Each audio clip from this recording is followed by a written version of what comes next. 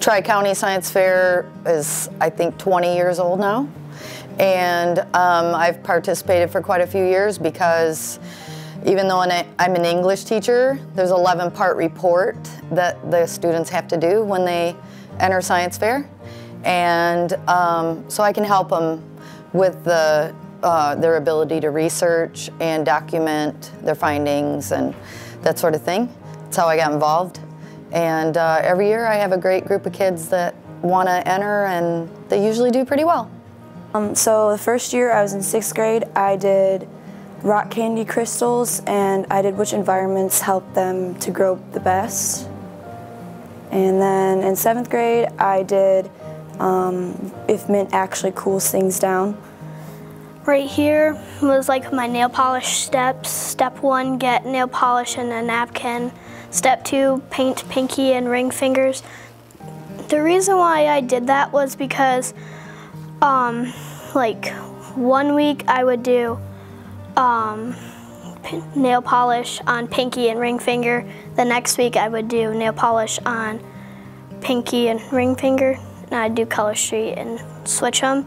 Yeah, in all the years past, I've had kids do their research here, but their experiments at home.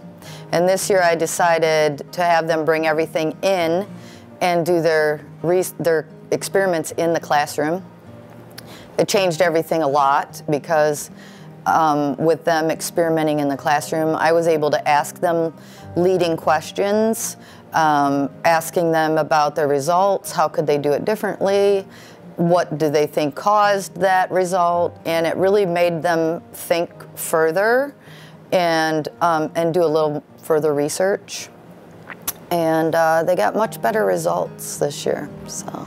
I like making slime, and Elmer's glue is very, very expensive to buy by the gallon or buy just like an ounce, a couple ounces.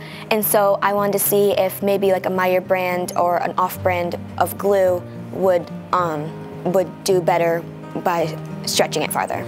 I am going to continue doing it the way I did it this year with the experiments taking place in the classroom. I just found a lot of value in that. I found the kids got more in-depth and more engaged with what they were doing.